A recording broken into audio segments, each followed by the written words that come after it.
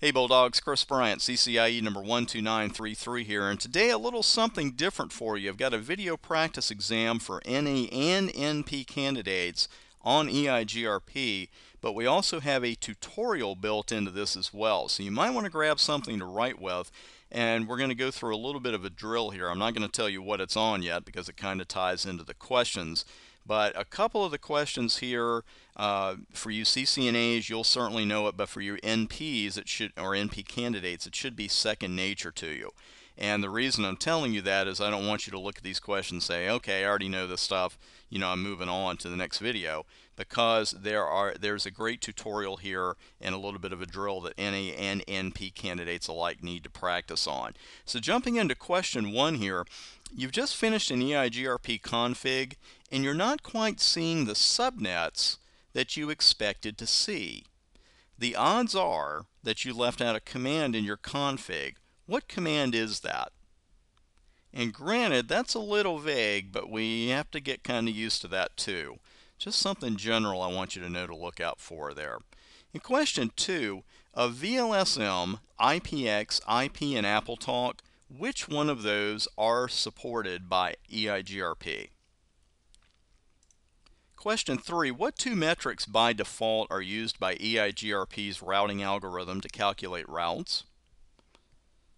And of course that ties into question 4, what is EIGRP's routing algorithm anyway? So those are the basics. We definitely need to know those, but what I'm going to do here and in this new series of practice exams is work in more scenario-based questions for you. And here we're looking in our EIGRP topology table, and we're not doing this one on live equipment, which we usually do in my videos, because I wanted to work with some simpler metrics, because the EIGRP metrics can become 8, 9 digits in length. But let's work with these smaller numbers first to make sure we master this skill. We have 4 loop-free paths to a single network, and you see the metrics there. We'll come back to that once or twice, but you might want to pause the video and write them down, because I have 2 questions for you immediately. How many successors are there out of those 4 routes, and how many feasible successors do we have? How many successors and feasible successors? In question 7, by default, are you going to see paths 2, 3, and 4 in the EIGRP routing table? Of course, when you run show IP route or show IP route EIGRP, are you going to see paths 2, 3, and 4 by default? And this one pretty much answers that question. But question 8, if not, how can we make paths 2 and 3 appear in the EIGRP routing table without bringing path 4 in? Is that even possible? Is that an all or nothing situation? Or can we bring paths 2 and 3 into the routing table if they're not already there and leave path 4 out? So let's dive right into those answers. And in this particular question, you most likely left out the no auto summary command. It's not a required command. A lot of people think it is because you see it so often, but it's not going to be there by default.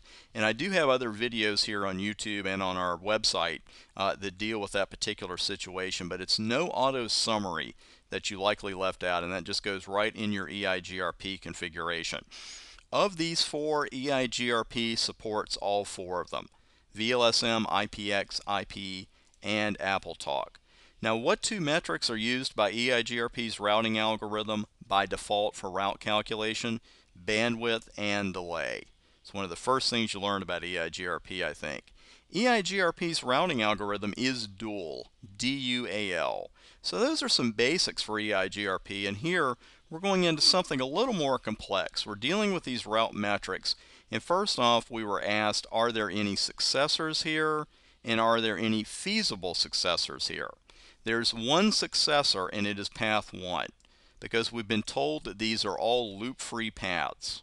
So if they're all valid loop-free paths, the route with the best metric, the lowest metric, is going to be chosen as the successor.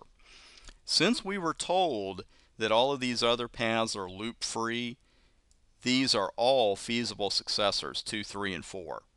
Because they are valid, they're loop-free, but their metric is higher than that of the successor. Remember, you'll see the successor route in both your routing and topology tables, but you will only see the feasible successors in the topology table. Now with question 7, again, by default, will those feasible successors appear in the EIGRP routing table? No, they will not. Only the successor route will actually appear in the routing table. But we might want to bring some of those paths in. And the question here that we were asked, how can we bring those two paths into the routing table without bringing this one in? And we're going to use the variance command to do that. And if you've ever had a bad experience with the variance command, maybe on a practice exam, maybe on the real exam, sometimes it's one of those things that when you read the theory or someone tells you what the theory is, even me, it can sound a little complex, and you say, oh, I think I got it. But then when you actually do it, you say, is that it? You know, it's a lot like my binary math explanations. It's stuff that looks complex, but it's really not. And that's what we're going to do here. And I'm just going to bring this up in Notepad, and we're going to work with it right here. And we've got path 1, here's our successor, and paths 2, 3, and 4. And what the question asked us to do was bring in paths 2 and 3 into the routing table and leave path 4 out. And you're going to put that right under your EIGRP config. It's the variance command, and then you're going to enter a numeric value. It is set to 1 by default, and you'll actually see that when you run show IP protocols. But here, what number would we put for the variance command? Well, the variance command is simply a multiplier. And what the EIGRP process does, it takes whatever we put here and multiplies it by the metric of the successor.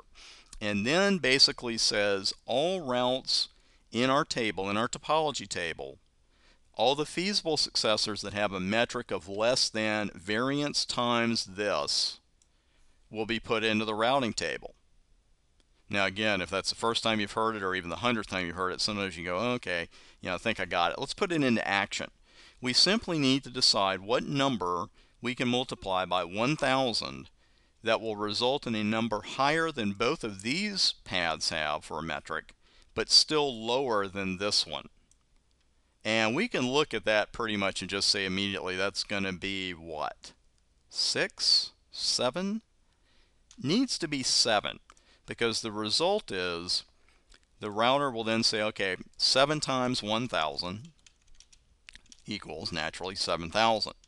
So now all feasible successors for this destination that have a metric less than 7,000 will be entered into the routing table.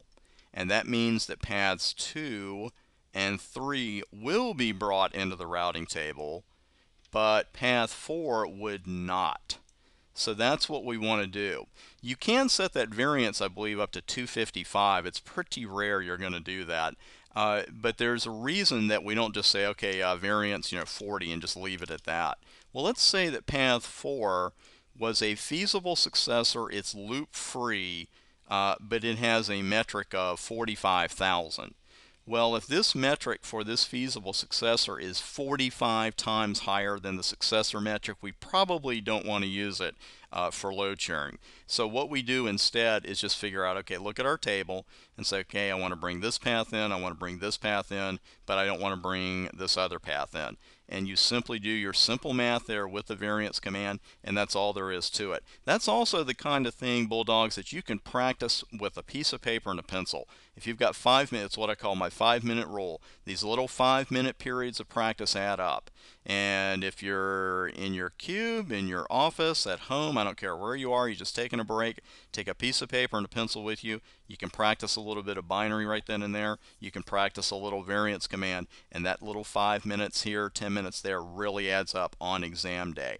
Thanks for watching this particular video. Like I said, we've got a lot more scenario-based questions coming up, and also 50 brand new CCNA, NP, and NA security practice exams recently posted. So when you're done watching the videos, head on out to the website and take a look at some of those practice exams. Thanks again for watching. I'm Chris Bryant, CCIE number 12933.